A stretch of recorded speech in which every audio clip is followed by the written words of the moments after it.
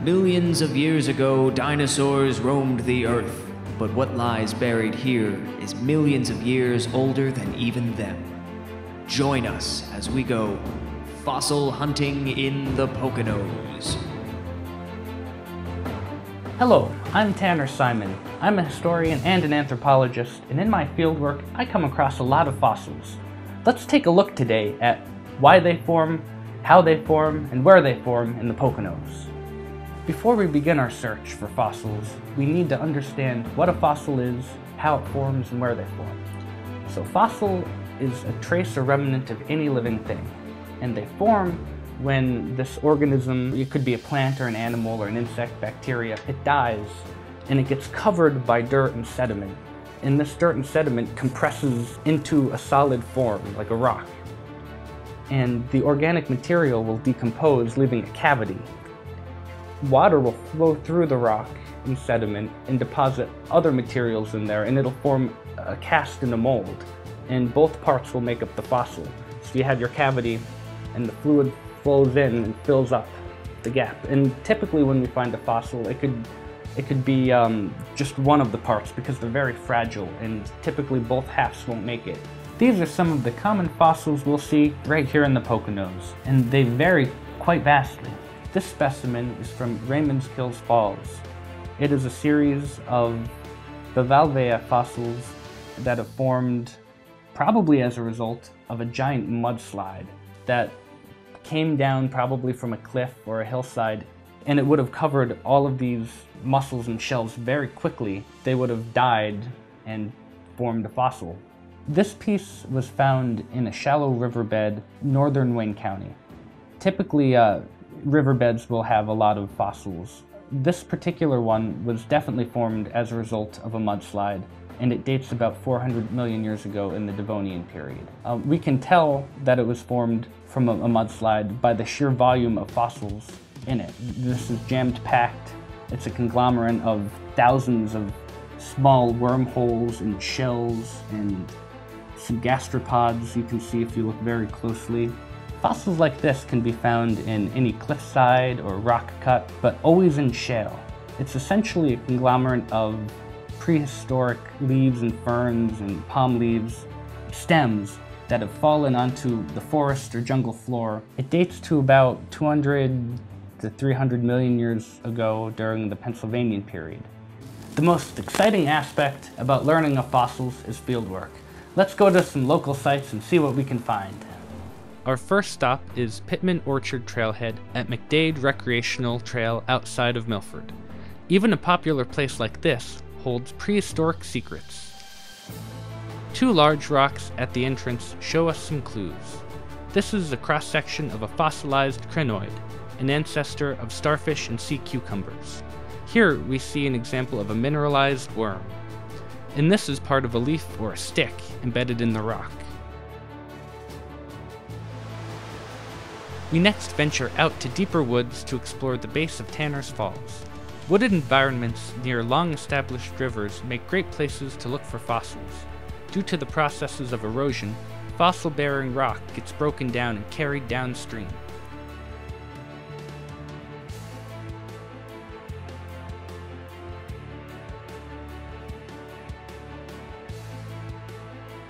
Though the area has had a heavy industrial past, it holds many natural secrets and evidence of prehistoric life and vegetation.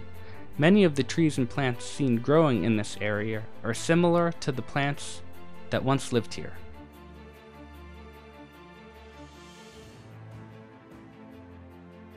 Sometimes, rocks can tell us when fossils are near. This one, for example. Although it is hard to discern what's going on here, heavy traces of iron oxide, or rust, in sedimentary rock indicates that an organism was once present.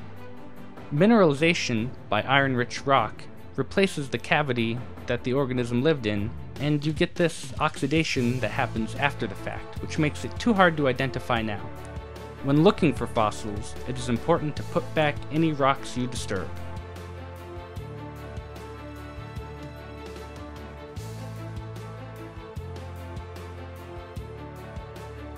Though they were used to make walls, in these rocks lie records of the forest floor.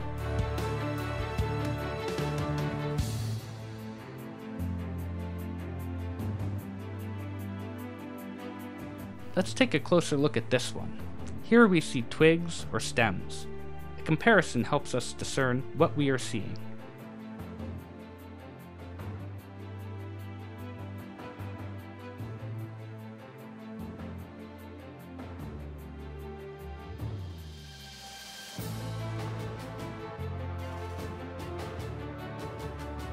Sometimes I don't know exactly what fossil I'm looking at. That's okay. It's important to identify that something is a fossil in the first place. It can always be researched at a later time.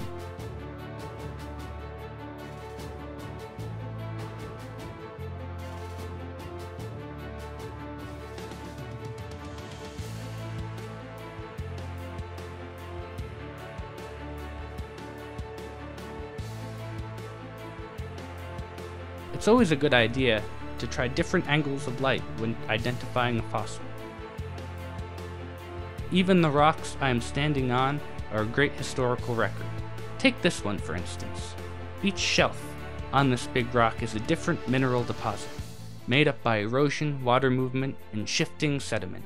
In it, we can see different types of minerals, and even some leaf fossils as well.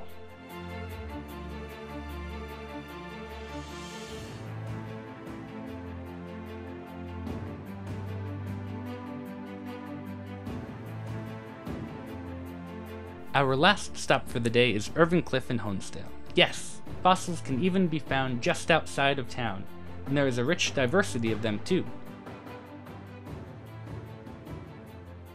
Right here we're looking at a couple different colors of rocks in a band. This is called stratification, and all that means is that this rock is different than this rock. This is shale. This is limestone and sandstone. So this forms when sediment from a river or a sea settles to the bottom and forms layers. And as you can see, it's quite thick. On top, this is after quite some time, hundreds of thousands of years of dirt and erosion piling up and forming a rock on top of this ancient seabed. So looking at this, we know this is much, much older than the rock on top, simply because of the way they're placed in the processes. This is a great example of sediment buildup, forming one giant boulder. The shale that supports it is very dense and supports the harder rock above with strained effort. It erodes faster than the rock above. Now, because shale is made up of essentially compressed and dried mud, it is very fragile, very brittle, so it's very easy to break it, and that means the fossils found in it are very, very, very delicate. More so than the normal rock itself, because there's different grooves in it. Because you see, shale is flat, it's in these bands, and any fossil is essentially an anomaly that will cause it to crack and fracture like this. You know, it just kind of crumbles out. You can see I just pulled a rock out of the cliff with my hand. You know, it's very weak.